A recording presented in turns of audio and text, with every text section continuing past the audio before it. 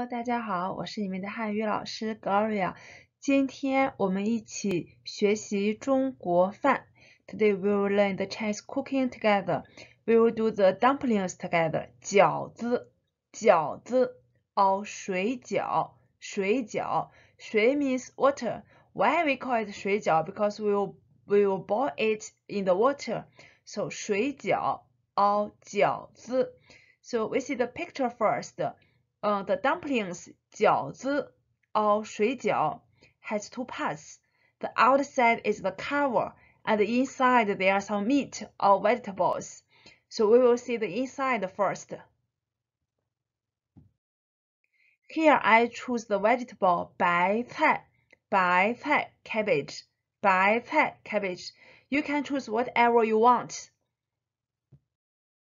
And then use water to wash it. Wash in Chinese 洗 洗. You see the character 洗, the left part is water, so it is related to water. 洗菜 洗菜 wash the vegetables. So here 我洗白菜 I wash the cabbage. So you can also call it 洗菜 wash the cabbage. And then you will have a 刀 knife. Why will we use a 刀? Because we will use it to cut the cabbage into small pieces. Like here in the picture, the process you use a knife to cut the vegetable. You will call it 切菜 切 means to cut. 切菜 cut vegetables. I also use 葱 which means green onion. 葱 you can also call it 小葱 small green onion. 葱 and you also use 刀 the knife to cut it to small pieces. Like here in the picture. And I also use the meat. 牛肉 beef. 肉 means meat, all kind of meat. 牛 the animal, cow. So 牛肉 beef. You can also put pork or chicken, whatever you want. And then I put the oil, 油 oil. I choose the common one from Walmart. You can choose whatever you want. 酱油 soy sauce.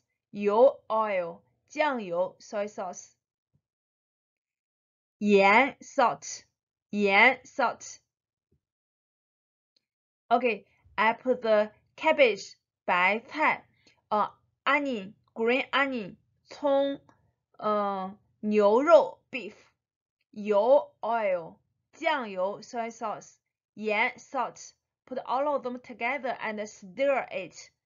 You will have 馅儿. This is what we have inside the dumplings. Okay, let's see what we have outside.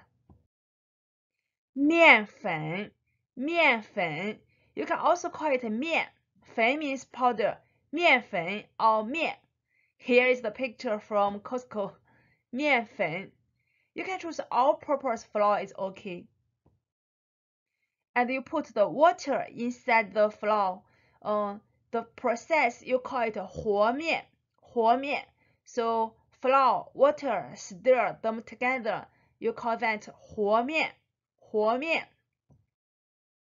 After that, you will have 面团 a dough 面团 So you make the 面团 the dough a long stick and then cut it into small pieces. The small pieces, like the picture, you will call them 面剂子 or 剂子面剂子